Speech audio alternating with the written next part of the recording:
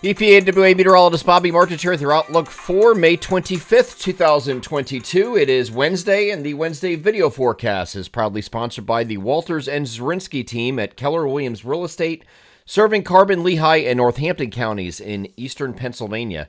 Lehigh Valley's real estate prices have never been higher and, in fact, are at all-time record highs. At the same time, current real estate inventory is at a record low. Properties are most often selling well above asking price, and buyers are agreeing to pay over appraised value on many of those transactions. If you're curious about what your property is currently worth, call Mike and Sarah for a free market analysis and find out what sets them apart in the real estate industry. They can be reached at 610-867-8888, proud sponsors of the Wednesday video forecast.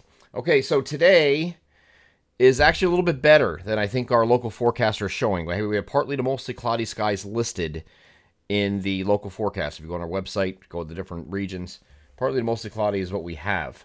However, I do think there's the opportunity to see a little bit more sun than we banked for today. So one of those bank error in your favor type deals today. We had this system that was yesterday bringing the clouds to the region that is now off to our southeast. This was a lot closer yesterday. At the same time, we have high pressure that is in the Gulf of Maine, but it's a little bit further east and elongated. See this right here? It's kind of elongated right here. So that is means that the influence of that high pressure is not going to be quite as strong with the onshore flow. It's a little bit too far east.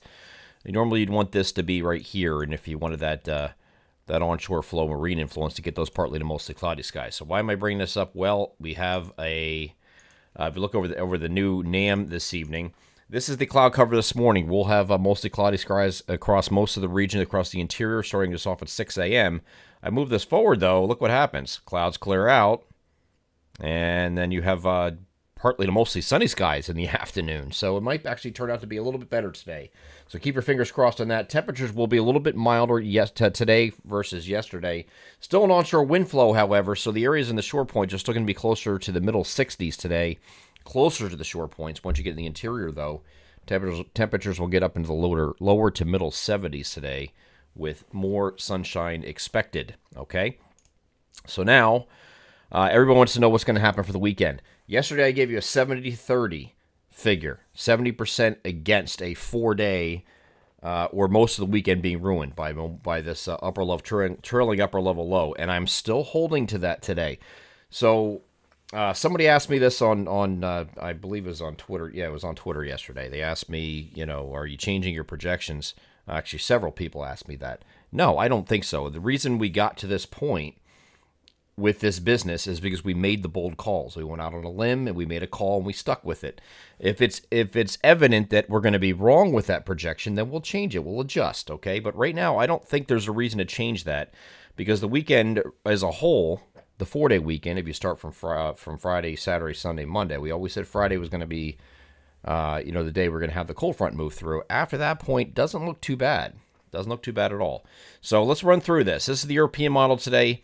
On Thursday, we're going to have that same remnant system that was off to our southeast. Is going to be off to our southeast today. Is going to move back northward and may touch off a little shower here as it does so. The NAM has that here on Thursday morning. This is looking at 11 a.m. Timestamps in the upper right-hand corner, as I always have here in these videos. As they move this forward, though, you got a couple little showers that could pop up during the afternoon and maybe early evening.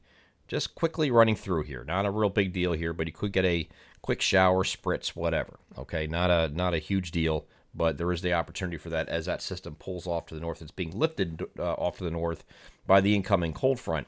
Now, there is still, the cold front is here, and you still have an upper level low. It's hard to see, but it's right here. Here's your upper level low that is behind that cold front.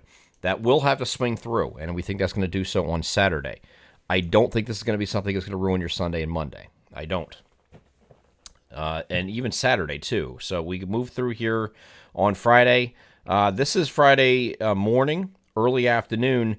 During the afternoon and evening, you have the opportunity for scattered showers and thunderstorms. And this might come in rather late. It might be late in the day so that most of Friday is not a wash either. That's starting to trend in that direction with the shorter range guidance as well. So if that's the case, at least the first half of Friday is dry until the cold front moves through. Then you get scattered showers and thunderstorms. some of you have been asking me about severe weather. Severe weather is possible with this, but I think it's a very marginally severe situation. I don't think it's going to be a widespread severe deal because on Monday, even though there's not going to be any rain, or may not be any rain the first half of Friday, you're still going to be mostly cloudy. So that's good. The clouds are going to put a lid and a damper, I think, on severe weather. It will be a little bit warmer ahead of this front on Friday, however. We're going to have temperatures that are going to get up to upper 70s to near 80 for highs on Friday ahead of this because you have a southwesterly wind flow. But I don't expect widespread severe weather. You could have a little, couple of robust cells in there to get a little bit stronger than the average garden variety thunderstorms, but I think most of them are going to be garden variety as they move through. But there is definitely support for thunderstorms with this particular cold front moving through.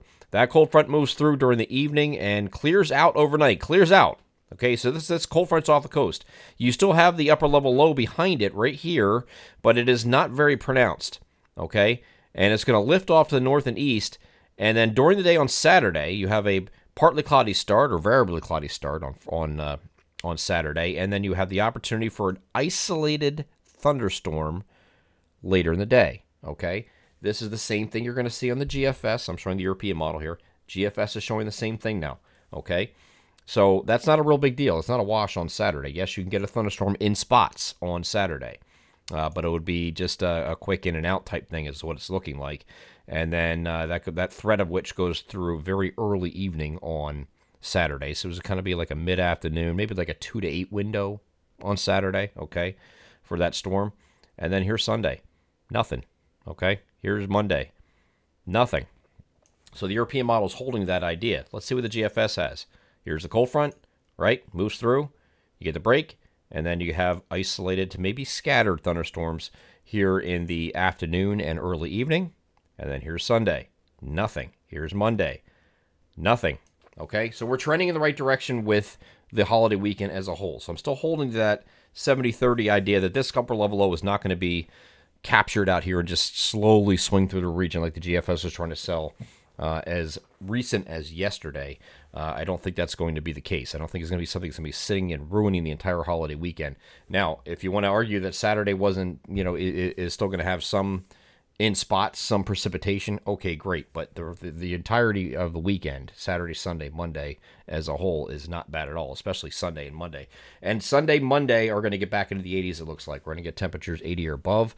And then once we head to Tuesday to round out this 7-day forecast period, we're looking at temperatures well into the 80s. We're going to be in the mid to upper 80s for highs on Tuesday. So overall, not really that bad, okay? I know it's not the most ideal situation. We'd rather have, if you're looking at the entire Memorial Day holiday weekend as a 4-day window, Friday, Saturday, Sunday, Monday. Well, Friday's not so great, right?